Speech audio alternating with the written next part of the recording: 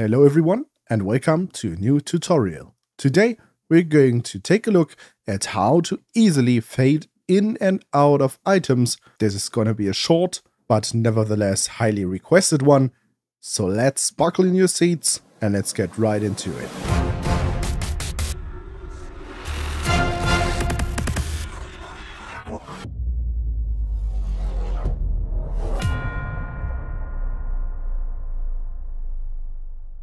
In front of me, I've got a Reaper session with just one track and one item loaded onto that track. 123,946,715 country rock and roll by audio coffee short one item. That is a rather lengthy name, but we don't care.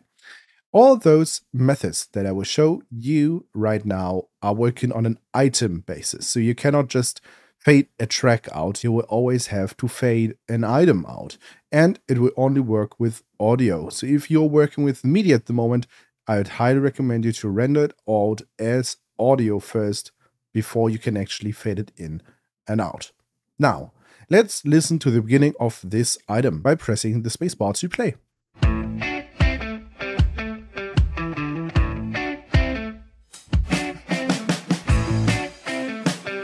That's fine. Now I will quickly show you how to fade into this. So fading in means that at some point you want to reach a volume maximum, which is the volume that your track or your item or a piece of music or whatever it is that you're editing right now will continue to play at, but it should actually start at a volume of 0. So basically at the lowest possible volume and then continuously fade up to that volume. So let's go a little bit further into this item. Bar 2, bar 3, bar 4, bar 5, bar 6. Let's say here. That is where we want to reach our peak volume. We will have to make sure that we've got an item selected. Sometimes in specific situations, if you don't have an item selected, Reaper will not know what actually you want to fade in. So just to make sure, always press Shift A before actually fading in or out. One item selected.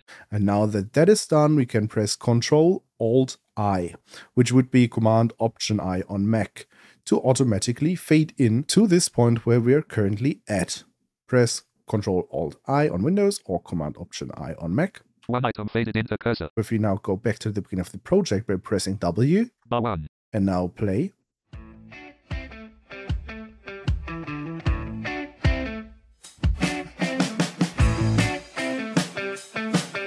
Here we go. That is the fade in. The quite opposite effect can be achieved with a fade out. So we want at some point slowly fade out until we reach the end of the item.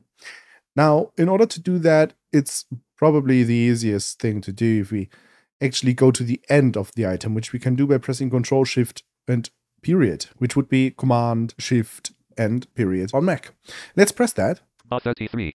It skipped us to the end of the item, and we will go a little bit back into the item. Bar 32, bar 31, bar 30, bar 20, bar 28. Let's say here.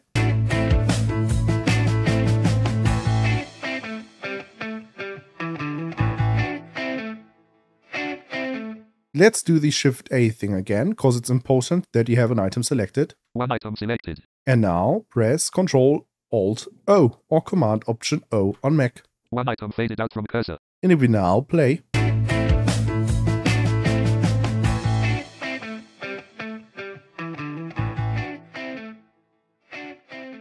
It's rather slow, but it works, right? So it faded out, it was noticeable. Now, there are some details that I want to show you, and those achieved by selecting the item, Shift A again. One item selected. And pressing Shift F2. Media item properties. That will open you the media item properties, and in here we can tap through those various entries. Let's see what we will find, because there are some important settings in here. OK button. That's okay. Position. Edit length. Edit combo box time collapsed. Fade in. Edit 0:10.000.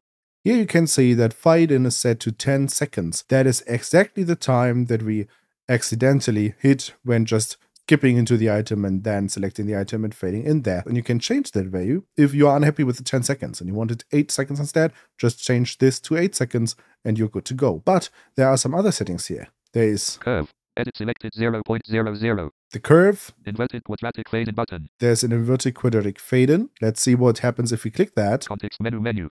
And it's important that you click it or press, for example, NVDA enter on this, because if you just hit enter, it will close the dialog instead. Linear fade in. Now here you can set it to linear fade in, which would be the typical linear fade that you might expect.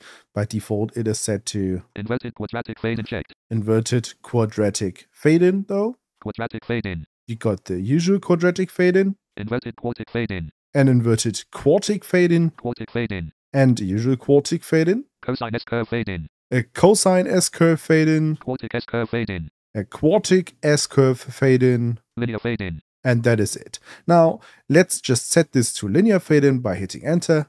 Media item.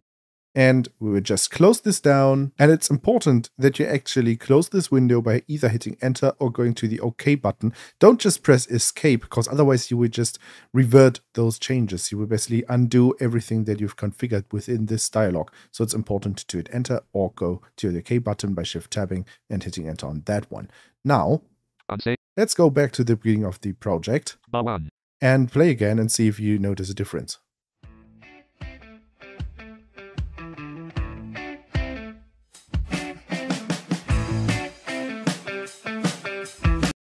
To me, that sounded much more linear, right?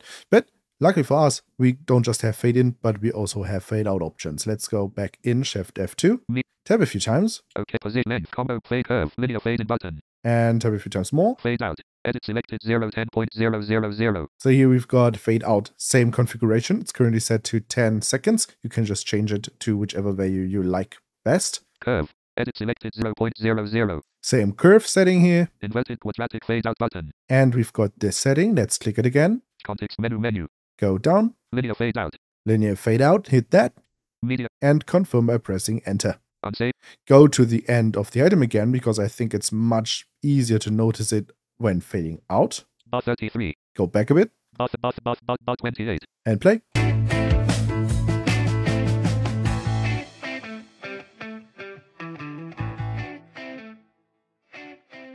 For me, this fade out was much easier to notice. The previous fade out was more in the realm of fading out rather slow, and just the end will fade out quickly, which might not exactly be what you wanted to do. And this is how you quickly fade in and out of items, and you can use it whenever you want within your projects.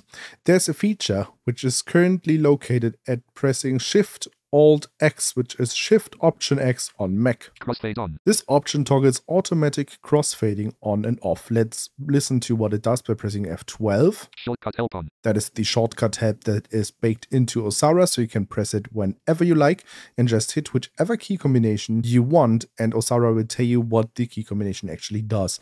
Let's hit Shift-Alt or Option-X. Options. Auto-crossfade media items when editing. Auto-crossfade media items when editing. That means that as long as this option is turned on, whenever you take items and make them overlap on the same track, REAPER will make them fade into each other. So while the one item will fade out, the other will fade in, so that they seamlessly blend into each other, if that makes sense. Shortcut help off. If you don't like this behavior, turn it off with Shift-Alt-X. Crossfade off. That is how you fade in and out in REAPER. Some really easy ways, just pressing Ctrl-Alt-I and O or Command-Option-I and O on Mac. And you know about the media item properties, where you can change all those fade in and out times manually. You can change the fade in and out curve. And you know that pushing items into each other, overlapping them on the same track, will cross-fade them unless you turn the option off or on. The default behavior can be toggled within the settings. Just give it a go. And that is all you need to know about fading. There are obviously more advanced topics of fading. One of the more well-known examples is how to actually do a voiceover, where, for example, the music or the sound effects will automatically get quieter whenever you are speaking. I've done a video about that already. That is called sidechaining, and I will link to the video in the video description and in the info card. Thanks for watching this video. If you've got any questions, ideas, comments in general, let me know in the video description below the video. And until then, I will wish you all the best. Until next week, bye bye.